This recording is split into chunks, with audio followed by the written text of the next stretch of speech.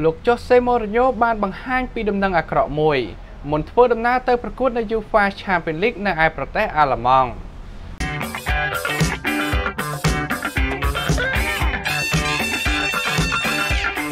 លោកចុះសេម៉ូរីញ៉ូគ្រូបង្វឹកក្រុម Tottenham Hotspur មិនរំពឹងថាខ្សែប្រយុទ្ធកីឡាករ Steven Bergwijn គឺអាចនឹងចូលលេងបានទៀតឡើយសម្រាប់រដូវកាលនេះស្របពេលដែលក្លឹបកំពុងតែប្រឈមទៅនឹងការបញ្ហាកីឡាកររបួសច្រើនខ្សែប្រយុទ្ធសញ្ជាតិហូឡង់រូបនេះបានរងរបួសនៅកជើងនៅអំឡុងការប្រកួត1-1ទល់ជាមួយនឹងក្រុមបាន់ស្លីហើយលោកចុះសេម៉ូរីញ៉ូបានជឿជាក់ថាបើផ្អែកទៅតាមស្ថានភាពរបួសគឺអាចនឹងធ្វើឲ្យកីឡាកររូបនេះត្រូវខកខានចូលរួមប្រកួតរហូតដល់ចប់រដូវកាលនេះវាគឺជារឿងឈឺក្បាលសម្រាប់លោកចុះសេម៉ូរីញ៉ូមុនពេលដែលក្រុម Tottenham Hotspur ត្រូវប្រកួត UEFA Champions League នៅវគ្គ16ក្រុមចុងក្រោយនៅជើងទី2ទល់ជាមួយនឹងក្រុម OB គឺដោយលទ្ធផលដោយការពីជើងទី1ពួកគេបានបរាជ័យដោយលទ្ធផល1-0គូបញ្ជាក់ផងដែរថាក្រុមមន់ខ្នែងមាសគឺមានបញ្ហាកីឡាករនៅតំបន់ប្រយុទ្ធរបួស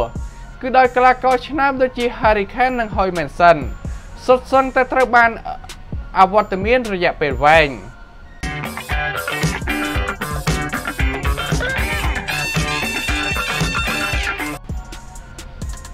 ធ្លាប់តែលឺល្អស្ទើរតែគ្រប់ការប្រកួតបែរជាធ្លុយពេលប៉ះក្រុម Real Betis កាលពីយប់មិញធ្វើឲ្យកីឡាកររូបនេះបានពិន្ទុទាបជាងគេការប្រកួតរវាងក្រុម Real Betis និង Real Madrid នៅក្នុងក្របខ័ណ្ឌ La Liga ដែលធ្វើឡើងនៅឯកីឡដ្ឋានរបស់ Real Betis ក៏បានបញ្ចប់ទៅដោយក្រុមឈរនៅពាក់កណ្ដាលតារាងនៅក្នុងលីកកំពូលអេស្ប៉ាញបានបំបាក់ក្រុមកំពូលតារាងក្រោមលទ្ធផល2-1ក្រុមម្ចាស់ផ្ទះ Real Betis គឺជាអ្នកបើកឆាករកបានគ្រាប់បាល់ដំបូងនៅនាទីទី40ដោយកីឡាករស៊ីនៀនឹងតាមបានមួយគ្រាប់វិញដោយខ្សែប្រយុទ្ធចាស់វ៉ាសាកីឡាករ Karim Benzema ជាមួយនឹងគ្រាប់បាល់ពេលនឹងទីនៅនាទីទី45+2តែត្រូវបានក្រុមម្ចាស់ផ្ទះគឺថែមមួយគ្រាប់ទៀត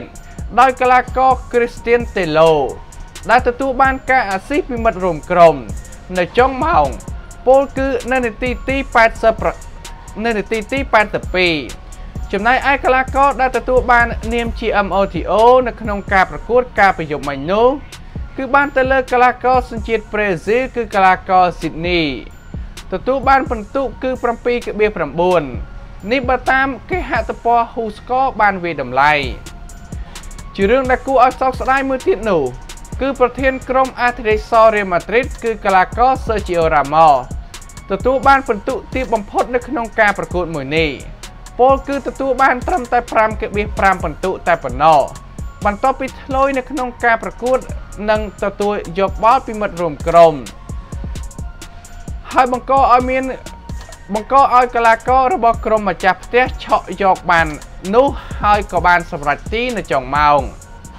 គូបញ្ជាក់ផងដែរថាជ័យជំនះដែលទទួលបានការពីយប់មិញក៏បានជួយឲ្យ Real Betis រំកិលខ្លួនមកកាន់លេខរៀងទី12ដែលមាន33ពិន្ទុខណៈដែល Real Madrid គឺបានធ្លាក់មកត្រឹមលេខ2ដែលមានពិន្ទុគឺ56តាមពីក្រោយ Barcelona ចំនួន2ពិន្ទុវិញ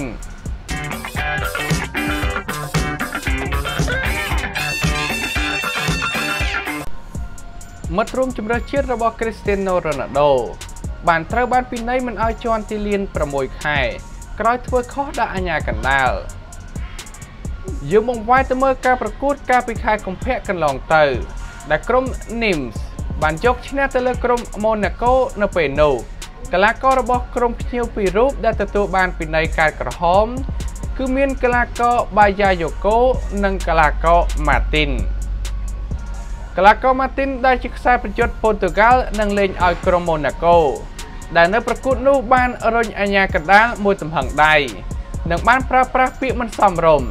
ទីបំផុតត្រូវបានសហព័ន្ធបាល់ទាត់របស់លីកកំពូលបារាំងបានសម្រេចប្រកាសដាក់ការពិន័យជាផ្លូវការហើយបើយោងទៅតាមសារព័ត៌មានក៏បានចុះផ្សាយថាបន្ទាប់ពីត្រួតពិនិត្យនៅឯកសារនិងសម្លេងរបស់កីឡាករយើងបានសម្រេចដាក់ពិន័យកីឡាកររូបនេះដោយព្យួរឈ្មោះរូបគេរយៈពេល6ខែពេញ គួររំលឹកផងដែរថាកីឡាករថាកន្លងទៅកីឡាករ Ghost និងកីឡាករមួយរូបទៀតគឺឈ្មោះថា Doty ក៏ធ្លាប់ទទួលបានការព្យួរឈ្មោះរយៈពេល8ប្រកួតផងដែរក្រោយពីការបង្កនៅការប៉ះទង្គិចជាមួយនឹងអាញាកណ្ដាលពេលចាញ់នៅកូប៉េ Town City នាលទ្ធផល2-0 កាលពីខែមុនហាង Mini BBQ សាច់អាំងទឹកកាពិមានសាច់ជាច្រើនប្រភេទស្រស់ៗថ្មីនិងមានរសជាតិឈ្ងុយឆ្ងាញ់ដែលស័ក្តិសមនឹងការបង្កើតនៅកម្មវិធីជប់លៀងឬក៏ខួបកំណើតផ្សេងហាង Mini BBQ សាច់អាំងទឹកកាពិមាន3សាខាដែលសាខាទី1នៅសន្ធរមុខក្រោយសាលាអាស៊ីអឺរ៉ុបថ្មីសាខាទី2គឺនៅជាប់នឹងផ្សារស្តុបផ្សារដៃហុយសាខាទី3គឺនៅឯទួលទំពង់បាសេឡូណាគឺមានសង្ឃឹមខ្ពស់ថាអាចនឹងចងជើងនៃកីឡាករឆ្នើមមួយរូបបានរហូតទៅដល់4ឆ្នាំខាងមុខទៀតបាសេឡូណាកំពុងតែរកវិធីបញ្ចុះបញ្ចូលអ្នកចាំទី Ter Stegen ឲ្យបន្តកុងត្រាថ្មីជាមួយនឹងក្លឹបហើយពួកគេនឹងមានទំនុកចិត្តថាអាចចងជើងកីឡាករឆ្នើមរូបនេះបើទោះបីជាក្លឹបត្រូវបានចំណាយច្រើនជាងមុនទៅលើប្រាក់ពលកម្មហើយក្លឹបដទៃមានការចាប់អារម្មណ៍យ៉ាងណាក្តីបាសេឡូណាបានរំពឹងថាអ្នកចាំទីអាល្លឺម៉ង់រូបនេះនឹងបន្តកុងត្រាថ្មីដែលមានសុពលភាពរហូតដល់ឆ្នាំ2024ដែលកុងត្រាបច្ចុប្បន្នរបស់កីឡាកររូបនេះនឹងផុតកំណត់នៅឆ្នាំ2022ហើយក្លឹបក៏មានការប្រជុំ4លើកដើម្បីបញ្ចុះបញ្ចូលឲ្យមានការប្រឹងប្រែងមួយទំនាក់ទំនងរវាងកីឡាករជាមួយនឹងក្លឹបគឺនៅតែមានភាពល្អប្រសើរដោយអ្នកចាំទីរូបនេះក៏បានបញ្ជាក់យ៉ាងច្បាស់ថារូបគេនៅតែបន្តលេងនៅឯទឹកដីខាំនូគួរបញ្ជាក់ផងដែរថាកីឡាករ Stegen ក៏បានបន្តកុងត្រាចុងក្រោយជាមួយនឹងបាសេឡូណាកាលពីឆ្នាំ2017បន្ទាប់ពីរូបគេទទួលបានឱកាសជាអ្នកចាំទីដៃទី1ក្រោយពីកីឡាករ Bravo បានចាក់ចេញទៅចូលរួមជាមួយនឹង Manchester City កាលពីឆ្នាំ2016ហើយបើតាមការចចាមអារាមមួយរយៈចុងក្រោយនេះក្លឹបនៅអង់គ្លេសតោខៀវ Chelsea គឺជាបេក្ខភាពដែលចាប់អារម្មណ៍ចង់បានអ្នកចាំទីសជាតិអាល្លឺម៉ង់រូបនេះខណៈដែលបច្ចុប្បន្នលោកគ្រូបង្វឹក Frank Lampard ហាក់ដូចជាមិនចោះសម្រងគ្នាជាមួយនឹងអ្នកចាំទីគេប៉ាប៉ុន្មានទេ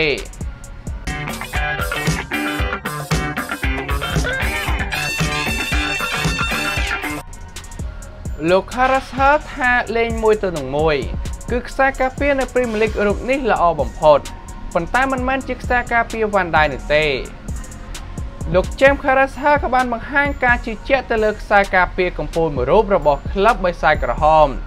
នោះគឺកីឡាករ Wan Bissaka ដែលថារូបគេប្រសិនណាបើការលេងនៅក្នុងកលៈទេសៈ1-1គឺអាចនិយាយថាជាខ្សែការពារក្រោយដែលល្អបំផុតWan Bissaka បានចូលរួមចំណែកយ៉ាងសំខាន់ក្នុងការជួយឲ្យ Manchester United បំបាក់ក្រុម Manchester City នាលទ្ធផល2-0 កន្លងទៅហើយអ្វីដែលរសើបបំផុតនោះគឺទស្សនវិជ្ជានៅលើទីលានផ្ទាល់គេសង្កេតឃើញថាខ្សែប្រយុទ្ធស្លាបគឺកីឡាករ Sterling របស់ McHugh ហាក់ចូលមិនចុះជាមួយនឹងខ្សែការពារស្លាបស្ដាំតម្លៃ50លានផោនរូបនេះតតែសោះហើយអតីតកីឡាករហង្សក្រហមលោក Carragher បាននិយាយប្រាប់ Sky Sport ថាវាគឺជាការប្រកួតប្រជែងដ៏ខ្លាំងក្លាមួយដោយនេះគឺជាការប៉ះគ្នារវាងត្រកូល Manchester ទាំងពីរតែវាក៏ជាការតតាំងគ្នារវាង Raheem Sterling ជាមួយនឹងកីឡាករ Wan Bissaka ផងដែររូបលោកបានបន្តទៀតថាខ្ញុំគិតថាលោក Pep Guardiola គួរតែគិតម្ដងទៀតពលគឺមិនអាចដាក់ Sterling ឲ្យប៉ះជាមួយនឹង Wan Bissaka ឡើយដែលខ្ញុំគិតថារូបគេគឺជាខ្សែការពារដែលតតាំង1-1ល្អបំផុតនៅក្នុងពិភពលោកពលគឺមិនគិតថាមានអ្នកផ្សេងដែលអាចល្អជាងរូបគេឡើយបាទសម្រាប់ព័ត៌មានទាំងអស់នេះតើប្រិយមិត្តយល់ឃើញយ៉ាងណាដែរនឹងអាចផ្ដល់មតិជា comment នៅខាងក្រោមបានក៏សូមជួយចុច like subscribe និងដាក់សញ្ញារូបកណ្ដឹងដើម្បីទទួលបានព័ត៌មានកីឡាថ្មីៗជាប្រចាំថ្ងៃពី Channel Server ទាំងអស់គ្នាបាទសូមអរគុណសូមគោរពលាជួបគ្នានៅវីដេអូក្រោយ